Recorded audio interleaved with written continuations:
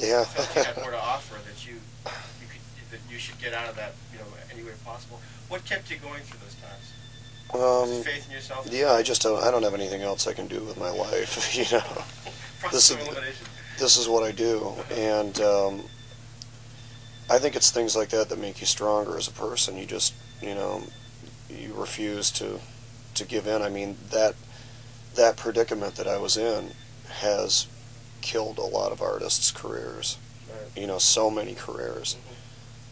And I feel like, at 32, voice problems notwithstanding, that I'm just getting started. And I'm not going away. So I had to make a choice. The best way that I saw to handle that situation was just to try to get those people out of my life as quickly as possible, no matter what that meant doing.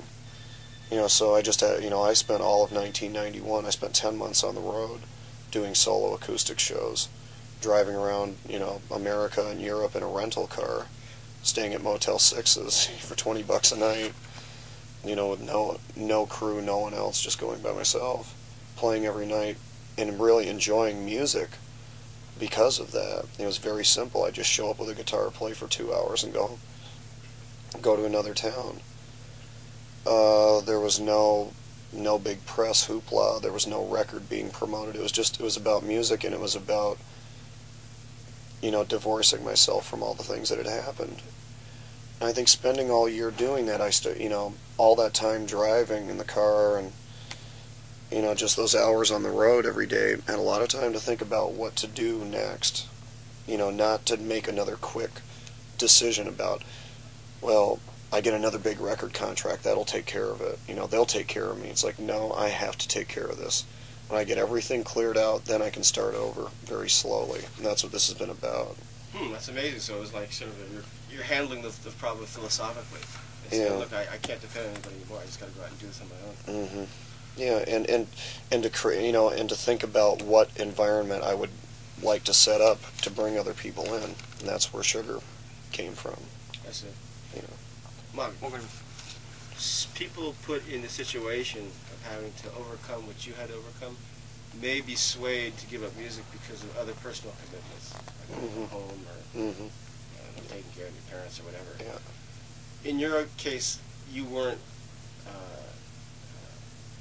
burdened by a type of thing like that. You could just basically take off on your own. And, Yeah. I mean, we have those considerations now with Sugar. I mean, David, our bass player, his wife is pregnant with their third child, and I think the due date is late July, so we have to cut off our touring, at July 4th, and that's 3 weeks before the birth, and we can't plan anything for a good period after that because we just don't know if the baby will be healthy or if there'll be complications. So, I mean, and that's fine. Did you give that sort of consideration? Well, we have to. It's either that or there's no band. So, or we would have to replace him, which we don't want to do. You said it was the bassist, David. The bassist, yeah. Yeah, and everybody, at the record companies is very understanding. I mean, most of them, a lot of the people have children too, and they know. I think, everybody's being very realistic about this. That's the difference this time. With companies, like Ryko and Creation, the main companies, they understand that, and they know that. They've known that since the beginning of the year. So they have 6 months to plan accordingly. I see. For the year or so after that we may be taking time off. So it's not like it's a surprise. Right. It's just it's a matter of just letting people know. Yeah, right. The personal events in your life that would sway the schedule like that? Exhaustion. that would be the only one. Hardly an event. Yeah, it's not one to look forward to. Again, I think quality is much more important than quantity as far as the amount of live performances and I think so many people, I think record companies and bands realize that they may only have one good year, or that the band might only have one album in them. I mean, I've been doing this long enough to know that you always have peaks and valleys, and the quicker you go to the top, the harder you fall. I mean, and I'm in no hurry to get to the top, so I think that's one of the big differences between what we do and what a lot of other bands do or are forced into doing. If you have no life outside of touring, you have nothing to write about. So. Scott, I think he's a bit surprised at the commercial success of Copper Blue. He hears it's even available in certain Kmart type stores in the Midwest. Yeah. Exactly. Well, the reason he's surprised is because the mood is rather somber, dark, if you will. Whoa. Wait till the next one. No, this is probably the most optimistic record I've ever made. It's,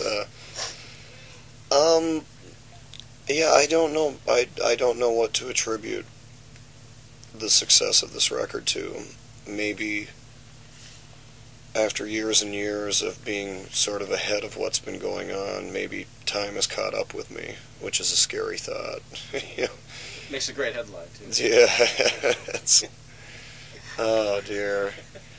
I think in America, where we've had a great deal of success, Ryko has been so persistent. They've just not given up for one day on the record, and that's what needs to be done in America. You have to just continually beat people over the head with it because there's so much stuff out there.